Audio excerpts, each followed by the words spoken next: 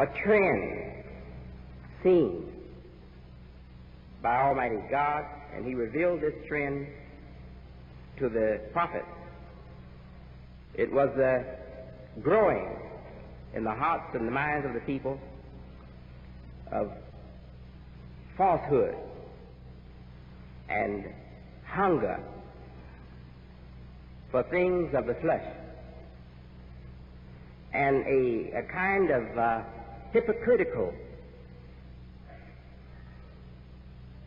commitment to religion. For the Holy Qur'an says here in this verse, for that mankind did not believe with assurance in our signs. That there were many people in the religion who were not really in the religion, but their hearts and their minds were in something else. Things that would only serve them. And that their allegiance was not a true allegiance. They were not really firmly grounded in faith. And they took the signs and the promises of Almighty God lightly. They didn't seriously believe in those signs and wonders. But God revealed it to his prophets that there's coming a time, don't fret yourself over the condition of these people. You know, the man who is sincere and really totally committed to serve God and the good cause in society, it pains his heart and he suffers a lot because he's so often disappointed. He struggles and he gives of himself. He sacrificed himself. He prayed to God. He seeked God all the night long, sometimes staying up the whole night. He comes out in the morning and he begins working hard to try to put together the divine message in common language, in simple terms for the people. A truth that is the greatest truth in existence. A greater truth than the truth of higher mathematics. A greater truth than the truth of complicated chemical and physical terms and concepts. The truth that is the ultimate truth, the absolute truth, the truth upon which all other truth is supported. The truth that evolves or manifests all other truth. Now he has to take that perfect truth, that ultimate truth, that truth upon which all other truths are based, and then explain it in simple terms for people who are not educated, for people who perhaps never finished high school, many never finished grade school. So he has to struggle with concepts and terminology, with ideas, struggle with concepts and ideas and terminology that the people are not used to hearing, that they've never heard before, because they've never been taught these things. He has to struggle with this and present it in a package that their simple minds can grasp.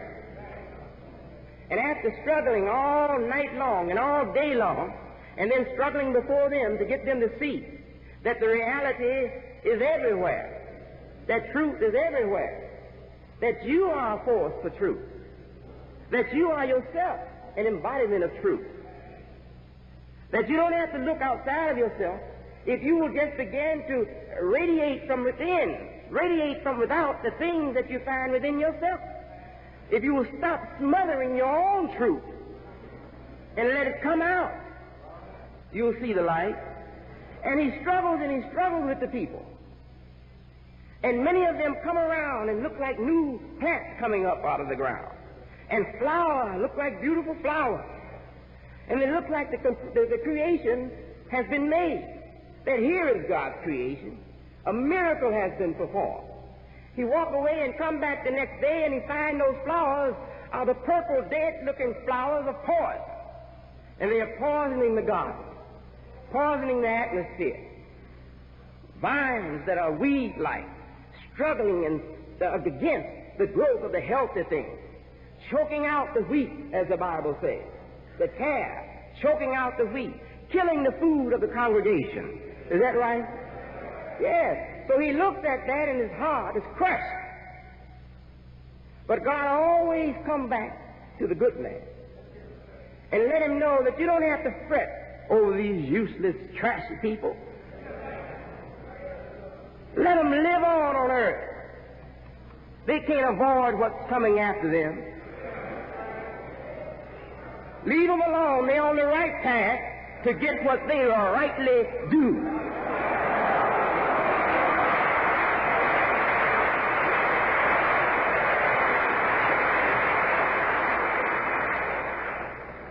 So I've lived on this earth not for many, many years, but I'm over 40 now.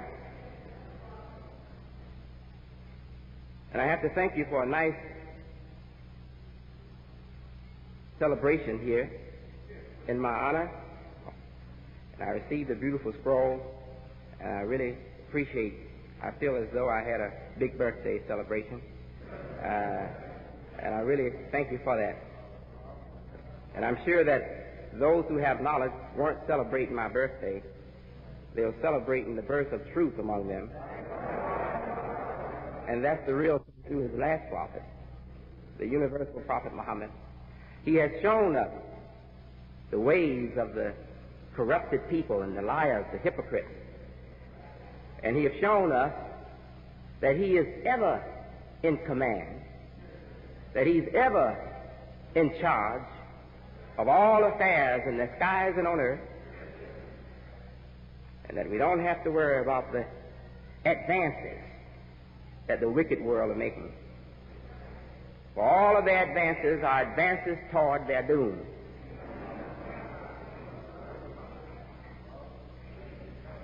We know that in the life of the individual, and I have experienced it, I have witnessed it,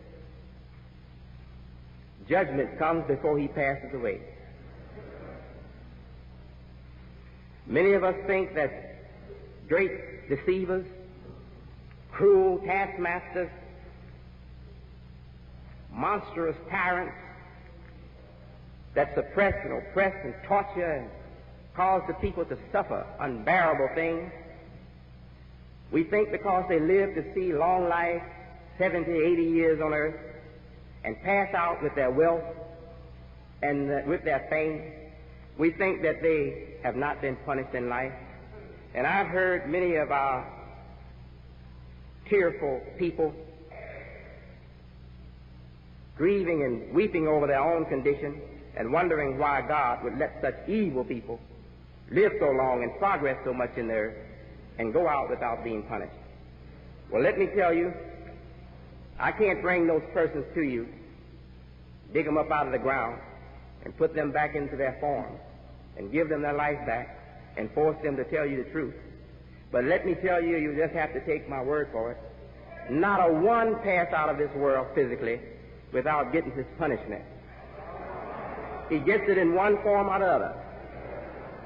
God doesn't have to take your wealth from you to punish you. He doesn't have to deny you your followers to punish you. He can let you keep your wealth and keep your fame with your hypocritical followers. The followers of a hypocrite, the followers of a liar, the followers of a tyrant are themselves artificial. You see? So God let them stay together. But don't think he didn't reach into the brain of that man and torture the chambers of his mind. Don't think that he didn't stick his hand into the chest of that man and choke and torture his heart for letting his heart and mind deviate from the path of truth. Every soul that come on this earth and commit evils against society, they are punished in this life, and the Holy Qur'an saying they shall be given a worse punishment in the next.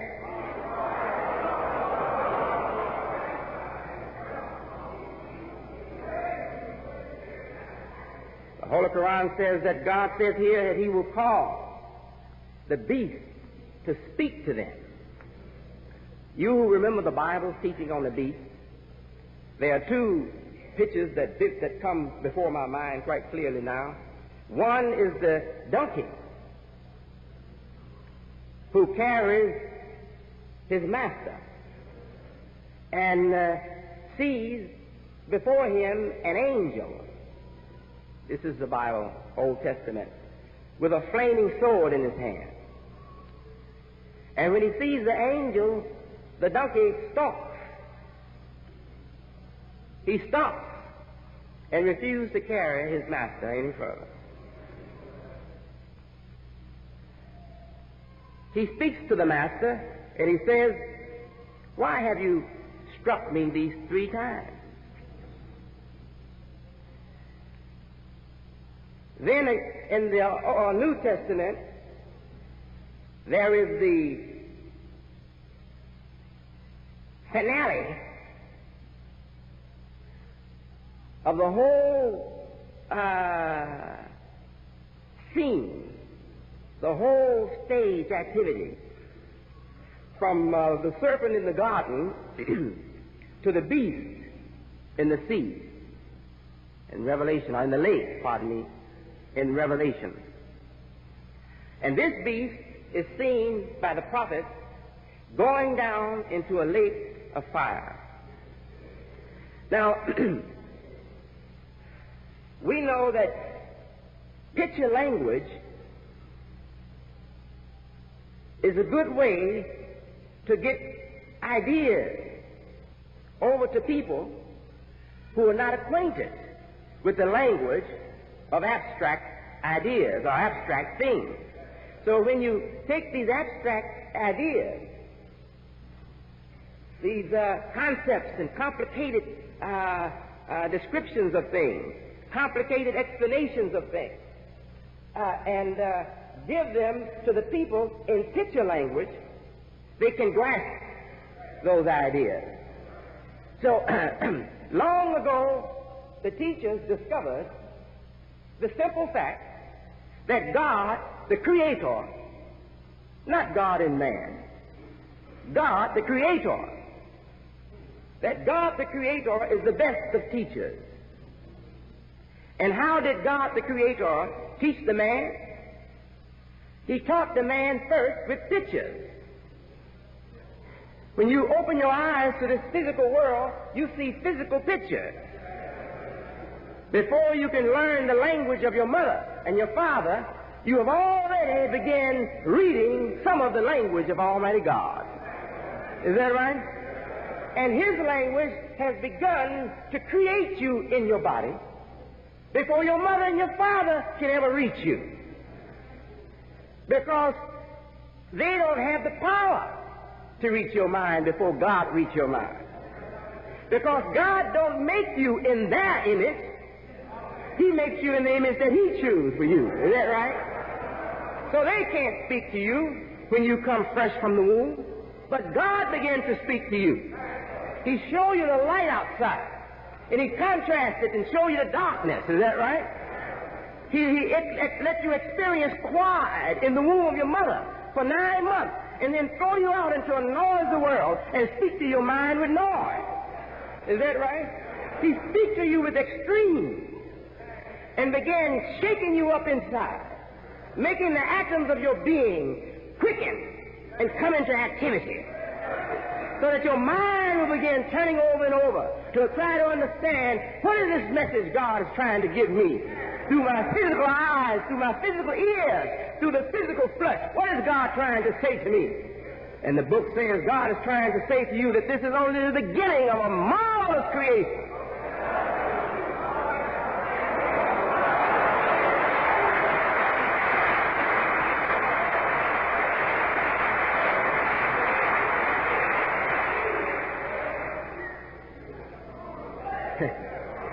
I'm only watering and plowing and stirring up the ground of your being so that I can cause that seed that I put there divinely to burst forth so that my real man will take form in the flesh. Is that right? All right. So the deceivers come along and they reverse God's way and tell the people fairy tales that have no base in reality. They take and twist the picture language of God and twist it into some fairy tale language and separate it from its base in reality and tell the people, no, this is not talking about your sinful flesh. This is not talking about the sinful creation, this material world. They tell the people that this is talking about something up there that has reality up there and doesn't have reality down here. That this is false and up there is real. That demons are in the earth, in the heart of the earth. And that this whole physical world is a hellish world. Just the surface itself is torment. But when you die, your soul is going to sink beneath the surface into the interior of the earth, and there Satan will be waiting with a pitchfork to take your soul and pitch it up and throw it into the open furnace of fire. Is that right?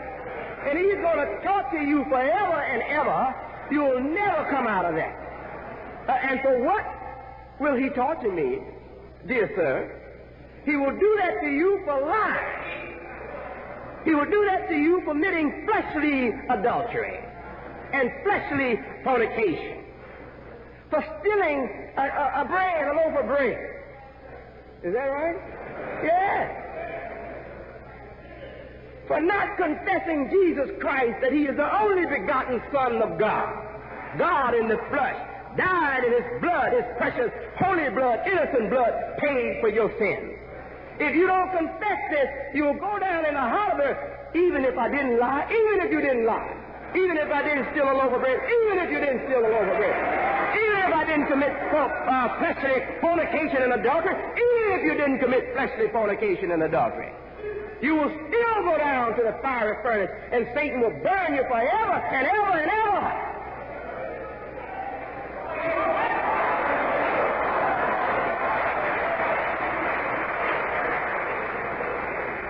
And minds accept that and give their bodies and their souls to the preacher in the church and go to their death believing fairy tales. Not white lies, cruel, monstrous lies. Oh man, why would you come back from your trip and start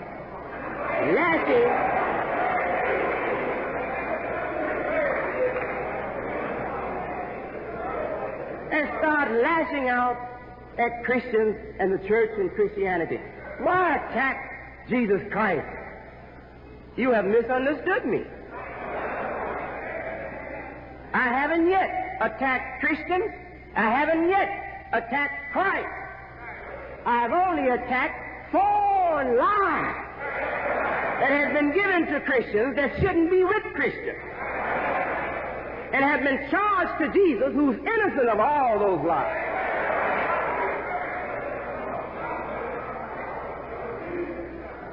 Says he will cause the beast to speak to them. All right, let's move on.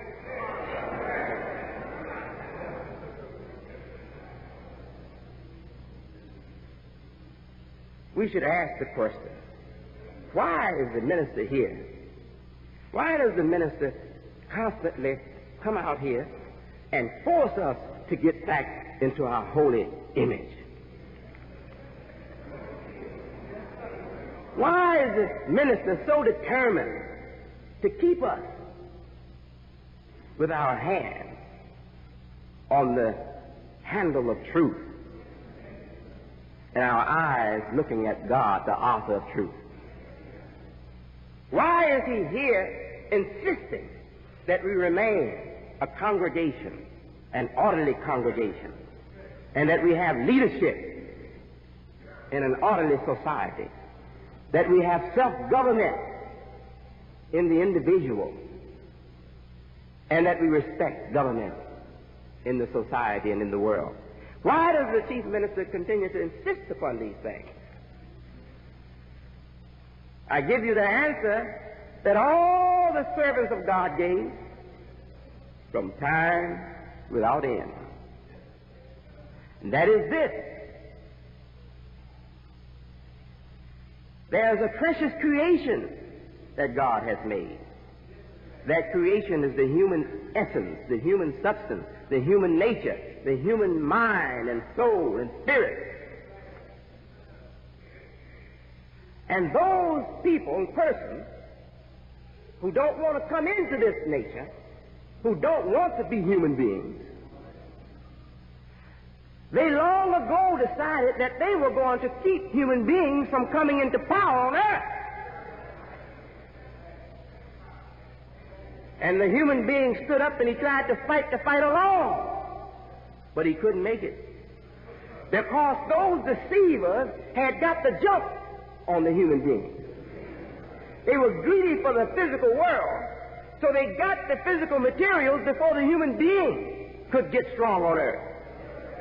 They came into material power, and they used the superiority of physical weapons to keep the good people, the innocent people, under their feet. And the people prayed out to God, "Oh God, show us a way. Show us a way. Give us a way out of this prison cell that these materialist monsters have put us in. Give us a way out of this hell of moral corruption that these wicked sinners keep us in." And the book says God answered the prayer of the righteous caller. And he said, "Let me explain this thing to you."